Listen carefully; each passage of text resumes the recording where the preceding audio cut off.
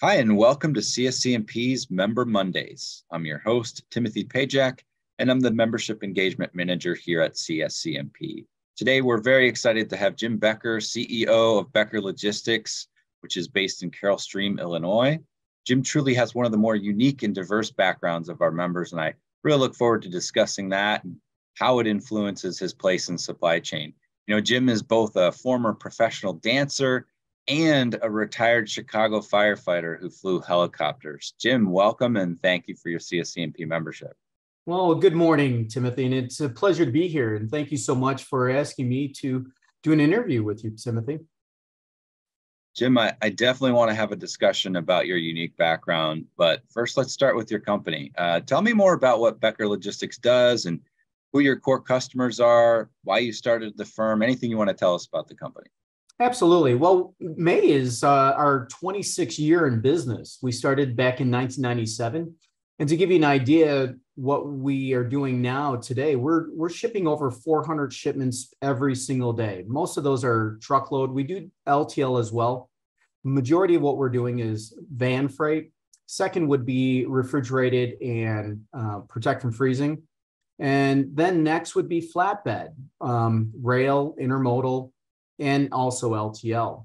The flatbed, of course, as well. So majority of what we ship is food grade materials, all the way from the seasons, all the way up to finished goods, frozen goods, canned goods, liquid, alcohol. So a lot of that is about 60% of what we do. Then outside of that, we do flatbed, building materials, raw materials, finished goods, for consumers. So a lot of distribution center transfers as well. And we're just really there for our customers to help them build their business, support their customers, and be able to have an alliance with the over 100,000 carriers that we have under contract. What's the background of the company? What made you start the company?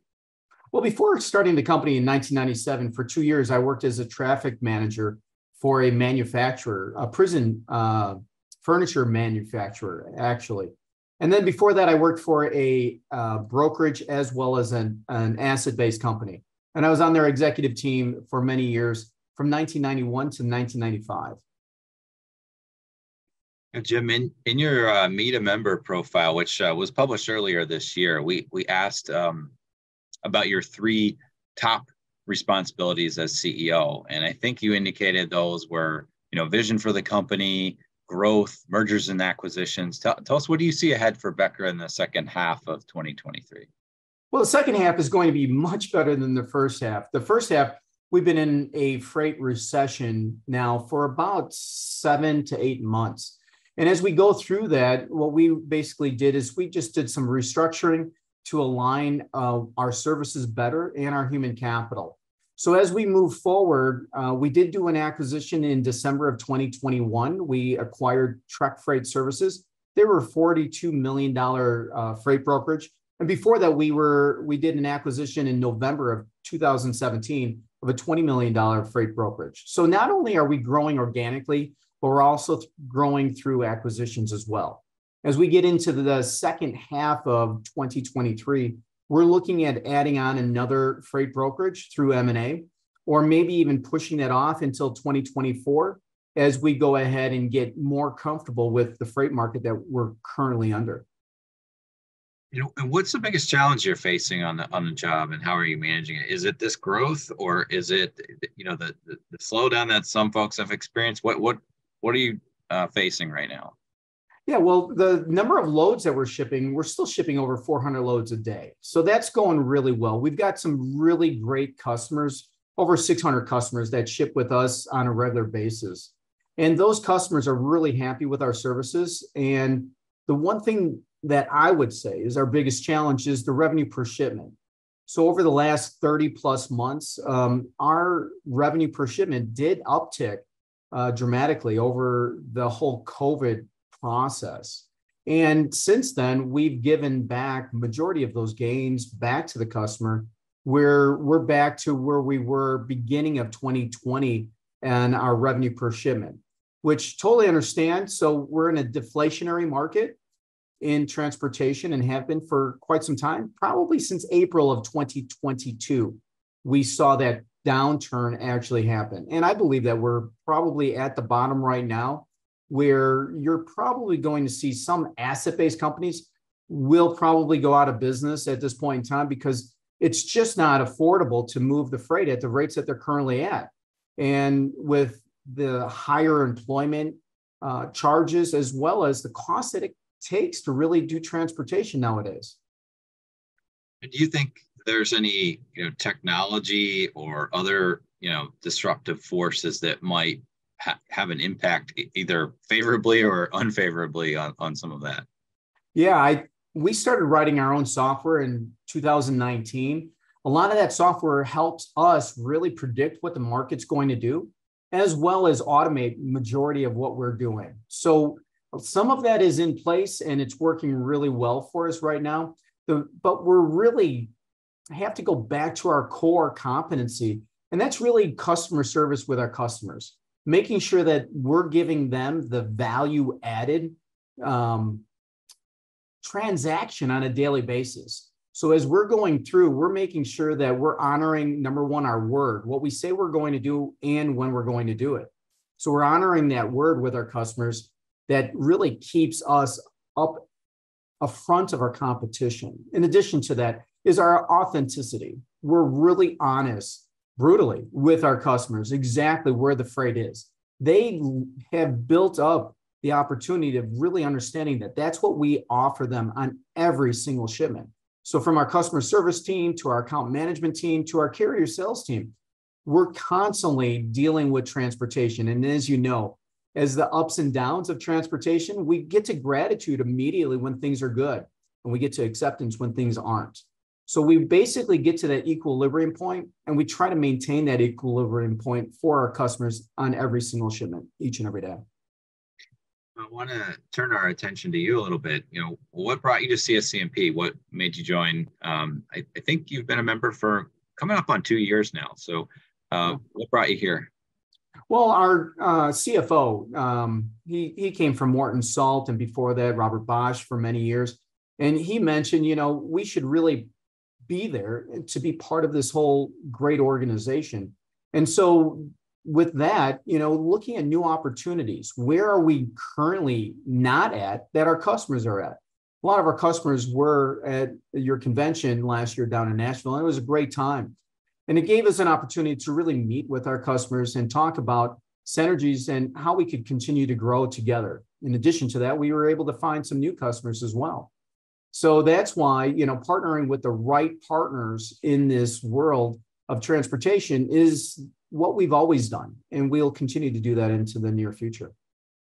Yeah, that collaboration and networking with partners. And it kind of speaks to what you said about being transparent with customers too, is, it's that relationship you build with the people that work for these customers or a vendor that really, makes the difference in us being able to succeed together. Right. But I want to talk a little bit about, the networking piece of it. You're fairly active on LinkedIn. I think I saw some of your video content on leadership, other topics like that long before you joined CSCMP. How do you see, your role as an active content provider on LinkedIn, benefiting your company? What advice do you have for other supply chain professionals on how they can leverage their activity on LinkedIn? Talk a little bit about that for us. Yeah, it's a way of giving back. Back in 2019, as we continued to grow and be, last year in 2022, we did $176 million in revenue. And that put us at 77th on the Transportation Topics top 100 freight brokers. So as we continue to grow that way, I had an idea back in 2019 to really engage our network and all the people that I'm connected to in the transportation marketplace. So on LinkedIn alone, I'm connected with 30,000 professionals. Pretty much majority, I would say 90% of them are in the transportation network facility, if you will, either a freight broker, customer, carrier. And what I leveraged there was a way to give back to the community. all the things that I did initially when I started Becker Logistics. How do I give that information back? How do I give the relevant information out as well? From a CEO's perspective, a sales manager's perspective, or just the new employee that's just getting into the transportation market. So I developed a plan, a market plan, to really just bring that information and content out to give it freely to anyone that wanted to listen. I was shocked to see exactly how well that took off. I post every single day during the week. And out of that week, I usually do 1 or 2 videos where I'm really getting that information out, and I make it fun and entertaining. What's nice about this, a lot of people know me first through the videos. And then second, they identify me when they meet me that I'm exactly like I am on the videos. Why not? That's who I am. I'm authentic with everything I do. I believe that every professional leader or of an organization should be out there really engaging with their customers, engaging with future employees, as well as getting the word out there of what's really going on in the marketplace so that we all can share and really grow together. And that's why it's out there.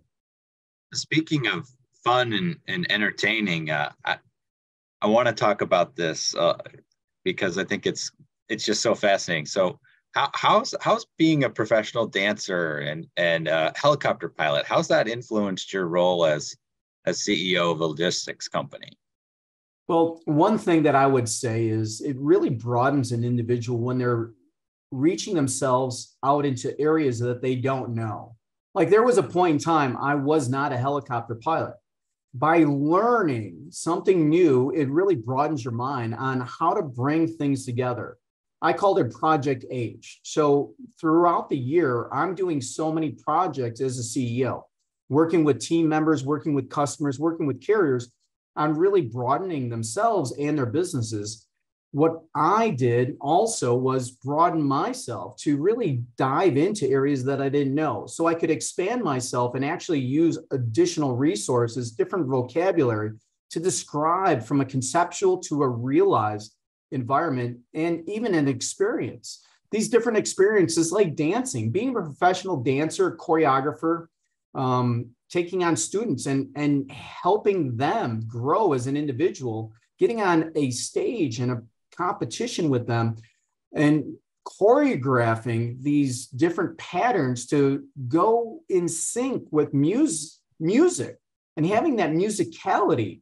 No matter what happens on the stage or in that performance, you really have to react to every single condition that's out there, from the floor condition to what's happening with your partner to what's happening out there in the ballroom. So in this, the idea that I have, that I've used for myself, is really expand on your horizons. Learn something that you're uncomfortable with. Get comfortable with the uncomfortableness. And really expand that, because it brings in a whole nother wealth of vocabulary to what you're dealing with. And you're able to describe to people or relate to people more in tune to who they are. And it really helps you to listen more, to become that listening for other individuals as you broaden yourself, instead of just being a one-trick pony, if you will. I could just be a transportation logistics guru and in the freight brokerage realm and only stay in that. That really kind of like pigeon toes me just to that. There's so much more that really helps me bring new ideas, new inventions to the transportation market that I'm in. And this is what I call home as a freight broker. Yeah, it's like that saying, what is it? Life begins at the edge of your comfort zone, right? Absolutely. Fascinating stuff. I love it. We're just about out of time here, but I want to, kind of give you an opportunity. What's something I didn't ask you that you'd like other CSCMP members to know about you or know about your company? Anything you want to share there? Yeah, I believe having faith, believing in something. Like, I'm a Christian. And I believe that the Lord Jesus Christ died for our sins. And through that, anything's possible. Going through life by yourself without any type of faith or religion is kind of like being lost in my mind, right? Having that support, having the armor of God protecting us on a daily basis, being able to know that you can deal with anything at any time, that's what life's all about. And it doesn't matter what religion you are. It doesn't matter what you believe in. Just as long as you have that belief and you're following that faith, because that faith gets you through the hard times. It gets you right to gratitude when things are going well. And it allows you when things aren't going well and something bad happens, like my mother-in-law ended up in the hospital on Friday with chest pains. You know, when that happens, you automatically feel like that pit in your stomach. What I've learned through my faith and my spirituality, it allows me to get to acceptance quicker.